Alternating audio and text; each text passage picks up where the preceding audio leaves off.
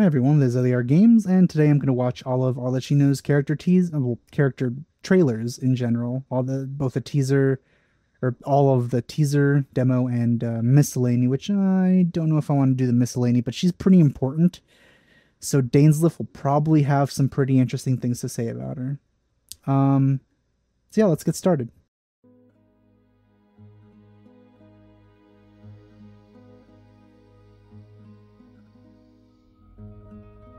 I'm sorry, Father. I was reckless. When I saw those emaciated patients, those poor children, the futile hope in their eyes. I've told you before, recklessness always leads to failure. But it was not wholly in vain. I shall settle the rest. Like, even when she seems she's being, like, caring, she still has, like, a really cold and unfeeling air about her. Like, she's looking down on you and thinking you're pitiful. But not actually pitying you.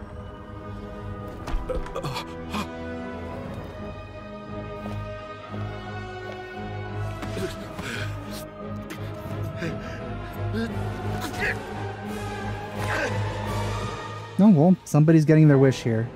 They want to trade places with that guy, I'm pretty sure.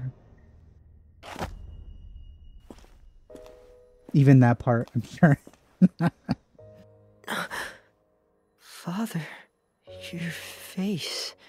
Fremine, we can take in a few more homeless children next year. Is she actually showing emotion here and we're not going to see it? Oh. Or is it just full of blood or something?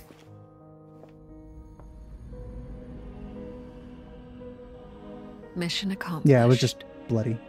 You can sleep now. Thank you. Again, she seems like she cares about her family, but next mission. She does it in a really...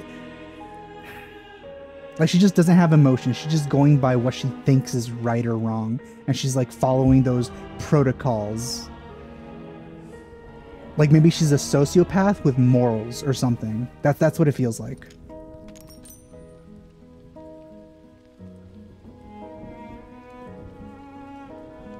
Those who parade their virtues often do the most evil. We are not like them. Rest in peace, Snezhevna, my child. Also, clearly, she's, like, way older than she seems. That was, like, a... Yeah.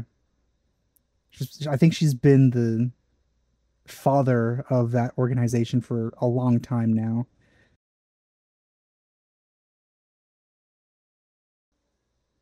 Alright, on to her demo.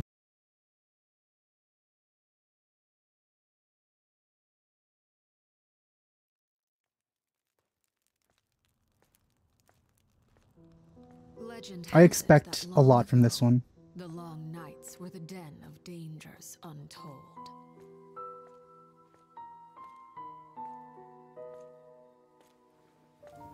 The children would huddle at home and light the hearth, awaiting the adults' return. This one sounds very quiet, actually.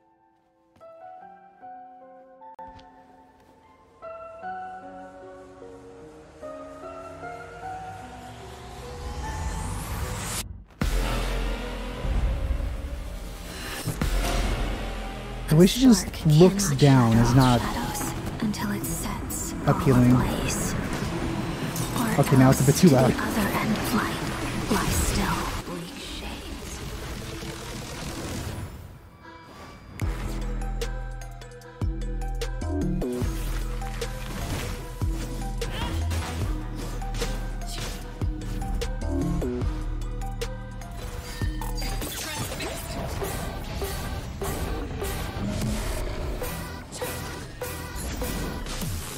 So she's fighting enemies from Inazuma and Sumeru for some reason.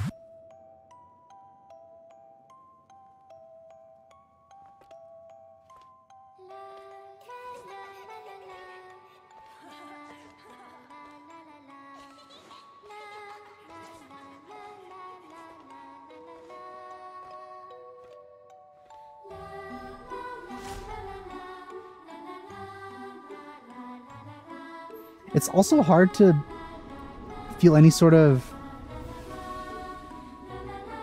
empathy for her, considering that, like, even if she, like, cares about all of her children, I'm doing this a lot with her, she still sends them on missions, so she's not that caring.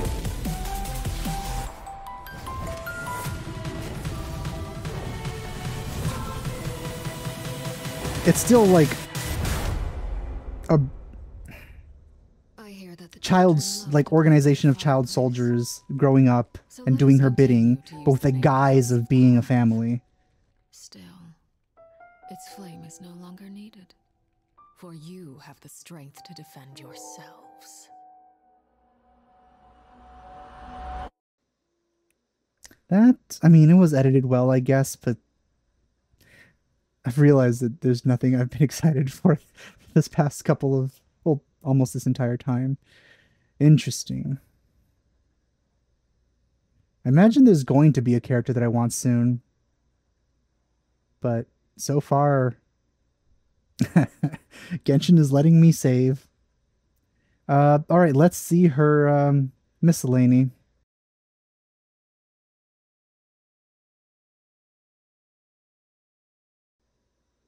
What do you have to say about her, Dane? The fourth of the Fatui Harbingers, a formidable Snezhnaya She's pretty high up, diplomat actually. and a ruthless assassin. This is the most you can hope to glean about Arlecchino, if you know the right people to ask. But if you go one step further and gain the acceptance of a certain group of children, you'll learn about her most important identity of all, a father. This will be a productive partnership, I hope. As an intelligence operative, Arlecchino prefers more covert means of attack. But don't expect her to shy away Her from unleashing her raging chair is flames worse in than broad daylight Farina's. if the situation calls for it.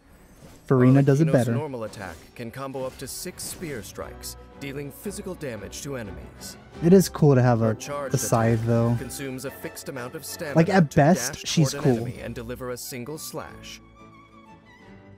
Continue holding the attack I also like that she has pants. I and wish she Farina moves had rapidly pants for a short period instead of shorts. at the Shorts cost never of look good on further anyone. stamina.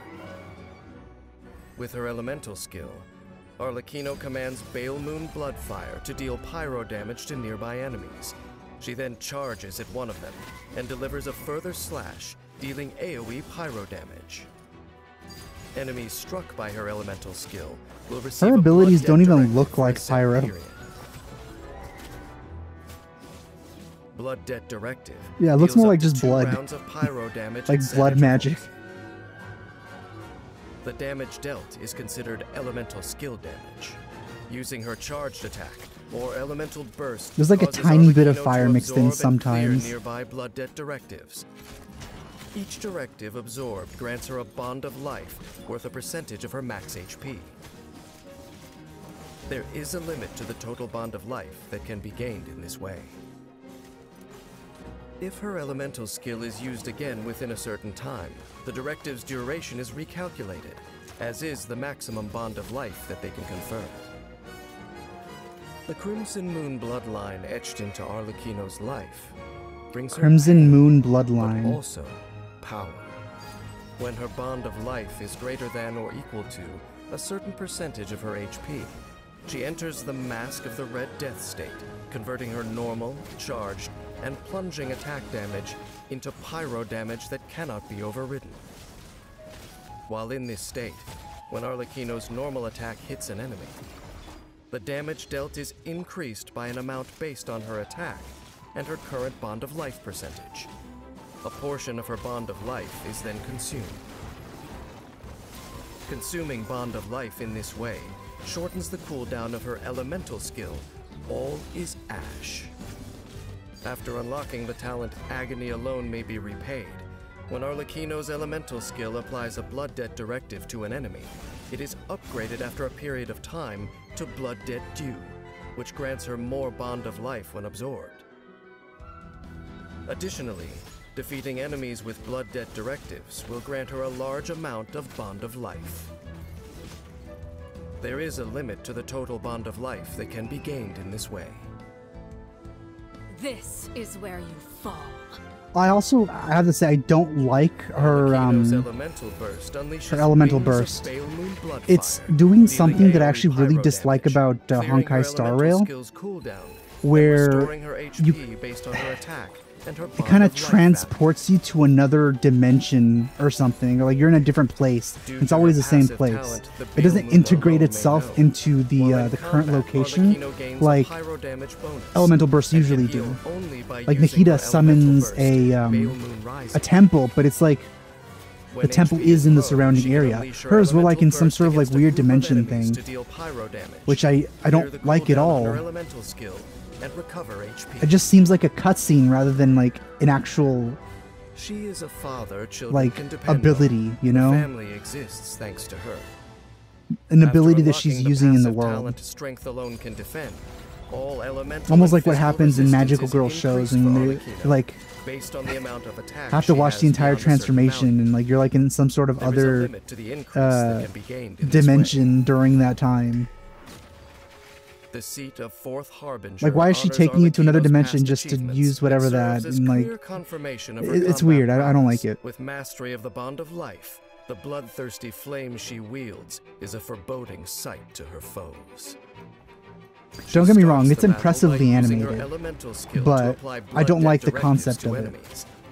At an opportune moment, she uses a charged attack to absorb the directives, gaining Bond of Life and entering the Mask of the Red Death state, in which she dishes out pyro damage with her enhanced normal attack.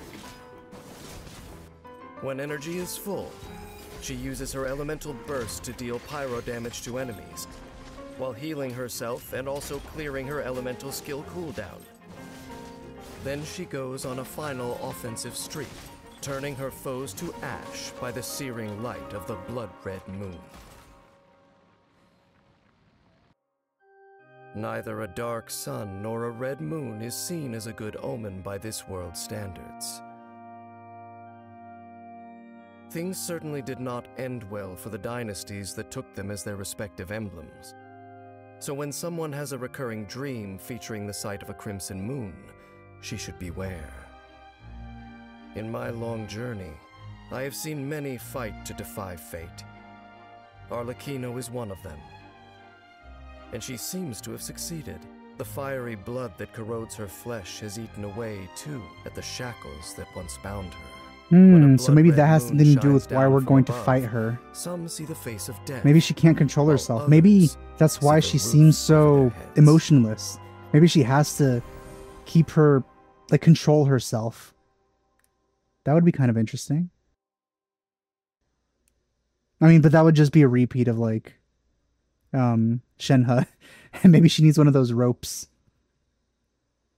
No, but then it would be the same thing. Well, whatever. Yeah, that was Arlecchino, whatever. Skippable. Easily skippable. I do think her story quest, though, is going to be very interesting.